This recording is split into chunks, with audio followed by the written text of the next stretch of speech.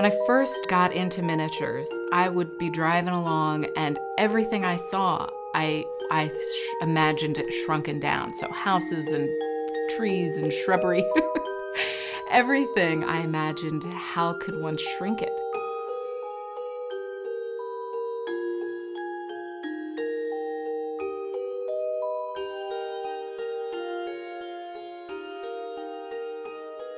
It takes me anywhere between 6 weeks to 6 months to design and knit one of my conceptual type of sweaters. I think knitters are often fascinated by the fact that I use such tiny needles. Some of the needles are almost the dimension of a human hair.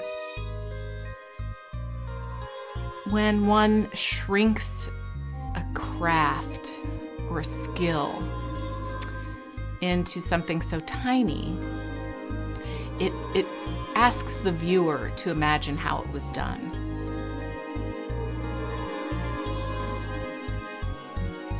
As far as I know, I am the only person in the world that knits conceptual sweaters and garments on such a small scale.